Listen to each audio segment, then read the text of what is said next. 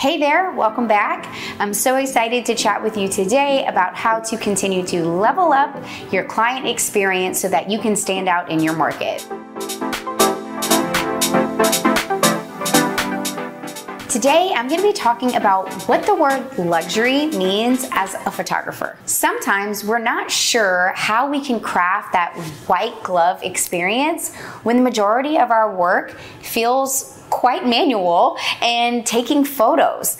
But there is actually a very clear way that we can create that high touch, amazing client experience so that we can coin our businesses as luxury. When I think of luxury, I think about something that stands out amongst the crowd. It's going to be, whether it's a business or a tangible product, something that's elevated, that's different, that offers an amazing experience. So when we think about how we can make our own businesses luxury, we want to think about what we experience as consumers in order to provide that experience for our clients. Whether you're photographing an intimate backyard wedding or a luxury grand affair at a beautiful ballroom hotel, it doesn't matter.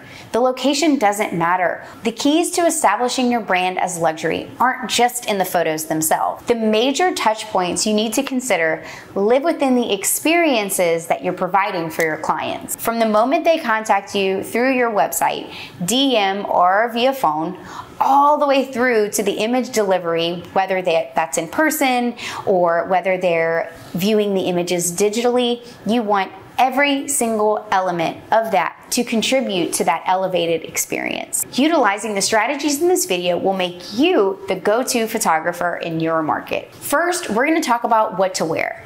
This is one of the bullet points that we're going to be discussing in this video, but I do have an entire video with images dedicated to what to wear. But to give you a brief synopsis, first and foremost, you want to dress professionally. Well, what does that mean? It means no jeans. You want to show that you appreciate and care for their formal event. If you're showing up dressed in blue jeans or something that's not professional, you give off a different vibe. I cannot believe how many people have complimented us on attire. That has nothing to do with the photos. But because we are visually a part of the wedding and a lot of times front and center with the client, you want to dress professionally so that you're representing them well and showing the respect that you feel not just towards them, but towards the event as a whole. We typically wear all black. The reason for that is because we want to blend in. If we're in a sea of tuxedos or suits and formal attire, wearing all black for us doesn't allow the light to reflect off of our attire, it's not patterned, and so we sort of just blend in. However, the one caveat to that is if we're photographing somewhere like a beach wedding, we wouldn't necessarily want to wear black because then we would probably stand out in that beach scene. So a lot of our weddings are here in the city. We photograph in churches, we photograph in ballrooms, we do photograph at private estates, but we do typically wear black so that we blend in. I recommend closed-toe shoes for multiple reasons. Number one, they look good, whether it's a booty, a slide, or an enclosed back shoe. I love the idea of a closed-toe shoe because it's a little bit more formal. Secondly, it's going to protect your feet on the dance floor. When we photograph receptions, we really get in the mix. We are in there taking pictures, and so there's heels. We don't want anyone stepping on our toes, and so that is just an added perk to wearing a closed-toe shoe. Okay, the next thing we're going to talk about is how you present yourself. What you say, what you don't say, your disposition and your energy. All of these things contribute to your ability to allow others to perceive you as luxury and to create a luxury experience for your client. First and foremost, when you arrive to the wedding day, arrive early and introduce yourself. When we get there, we introduce ourselves to the client. We try to get to know who the bridesmaids are, who the mother of the bride is. We want to know who's in the room. If it's a same-sex wedding and there's two grooms, we want to get to know who their partner is, who their brother is, who is in the room with our client. We want everyone to feel comfortable, we want to know who they are, and we want to create rapport with them. Oftentimes, when we are speaking about referrals, sometimes the client doesn't even have to recommend us verbally because the future client is in the room. You wouldn't believe how many times we photographed a wedding and then a few years down the road we photographed her sister, or maybe a bridesmaid, or maybe a brother-in-law of the bride. You never know who is watching you work on a wedding day, and so you always want to put your best foot forward and have that amazing rapport with those who are in the room. This is something that Brad and I, my husband, who is my second shooter, feel very strongly about. When we are at a wedding, one thing that we do not do is we do not talk about another wedding. We want our clients to feel like they are the only client, because in that moment, they are our only client. They are the only client that we're thinking about on their wedding day, or at their engagement session, or bridal session, or rehearsal dinner. So even though it can be tempting to say, oh, at this wedding last weekend, or yes, we have a really busy season, we have so many weddings, do not do that. Instead, focus all of your effort and attention on directing your attention and your efforts back to that current client, including not talking about any other weddings. Another thing that we don't talk about on a wedding day is other vendors. We do not talk about other vendors. We do not say anything negative, even if things get a little crazy. Sometimes people get stressed out. Sometimes things go crazy. And instead of speaking poorly about that other vendor, we try to look for ways that we can help them or help the client to have a better experience. We would want someone to do that for us. And so what happens is that it not only creates a better experience, but it prevents the fact that maybe someone could overhear what you're saying, or maybe that vendor could overhear. And so it's just better to not say it at all. It's like the old rule, if you don't have anything nice to say, don't say it at all. And so we really keep that approach when it comes to speaking about other vendors or anyone else at the wedding. We just don't talk poorly about them, period. If you're having a disagreement with your team member, so Brad and I, my husband, we do shoot together, and as a husband and wife team, sometimes we have differing opinions. But what we don't do is we don't argue. We'll speak kindly to one another, and we make sure that body language isn't a thing. We don't want somebody looking at us to think, oh wow, like they're arguing. We always want to look professional. One of the biggest compliments that I feel like we can receive is someone saying, I didn't even know you were married. I thought you were business partners. Because when it comes to a wedding day, we truly want to uphold that intense level of professionalism for the client. And most importantly, when it comes to those nuances around your disposition, have high energy. Wedding days are very long. It isn't strange to us to be shooting 10, 12 hours on a wedding day. We want to keep our energy high, which means sometimes we're packing protein bars or sandwiches. We want to keep upbeat and just let them know that we are so honored and overjoyed to be there for their event.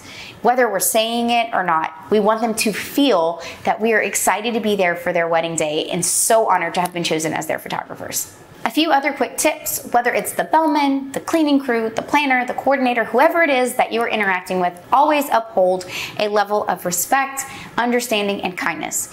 Even if I'm working and even if it's super busy, if the wedding coordinator comes up to me, I put down my camera, I stop what I'm doing, and I pay attention to them. I want them to know that I'm listening, that I care about their job as well as mine, and I want to do a good job for them. And lastly, when things get uncomfortable, sometimes things don't work out the way you thought that they would, or things happen unexpectedly. Even when things get uncomfortable, always hold a level of professionalism. What do I mean by that? I have had groomsmen try to kiss me.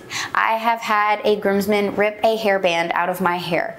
I have had someone be incredibly rude to me at a wedding, but it doesn't matter. I am there for the client. They hired us because they believe that we can do a good job for them. And so even when those things happen, I just ignore them. I uphold a level of professionalism and I move on. I encourage you to do the same because sometimes we run into those not great, uncomfortable situations, but we should always maintain our own level of professionalism in that situation. Next, we're going to talk about emotional awareness.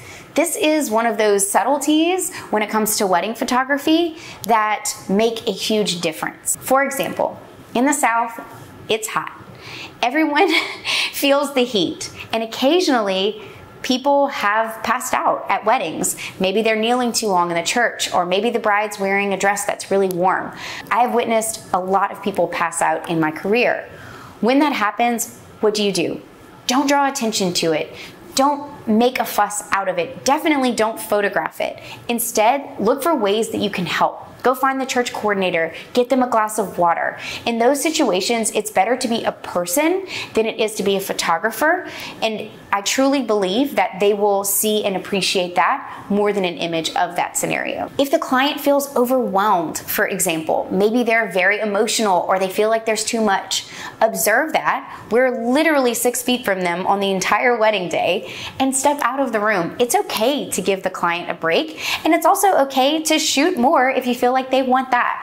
Having that emotional awareness will make you so much better at your job and will keep your client happy. Maybe they lost a parent, or maybe someone very close to them passed away and they're having an emotional moment. Don't interrupt. Take a step back. Maybe you do document that moment, but you want to uphold that high level of respect and understanding and emotional empathy for them in those moments. Next tip is going to be under promise and over deliver. Clients pay attention. If you told them that it's a 6-week turnaround, you make sure that you have those images to them in 6 weeks or sooner. If you promise them a complimentary hour of coverage, don't leave 15 minutes early. Whatever you say to the client, make sure that you're always following through on your word. Oftentimes, clients ask for sneak peeks. They want a sneak peek by Monday. If you say you're gonna do it, do it. Even if you're tired, even if you feel like, oh my gosh, that's one more thing. If you've promised it to them, go ahead and follow through. And if you don't feel like it's something that you can do, then don't promise it in the first place. Every now and then, an emergency arises and something comes up. I'm a new mom, and lately I've noticed that life is unpredictable with a child. When those unexpected situations come up, it's very important to be apologetic, offer the situation, but also give them a solution. Tell them, hey, this is what's going on, but this is how I'm going to make it right for you. So before you ever go to them with your problems or whatever's happening on in your life, you want to have something worked out for them so that that transition into this new situation or new circumstance is smooth and that they are taken care of. If you think of anything that you're going to take away from this video, the big overriding idea is that you want to take care of your clients. And the last big topic that we're going to talk about is consistency and following through. You are a brand. You are also a business, and everything you do builds up that business brand. So whether it's your image editing, how you dress, how you speak, what you're putting out on social, be consistent. If you have a client that you're working with who refers you to a friend, they're going to expect that you deliver images that have a similar aesthetic, a similar editing style. Also, when a wedding planner refers you, they are going to expect that you are creating a consistent result. If you dress very professionally for one wedding, make sure you dress very professionally for the next wedding.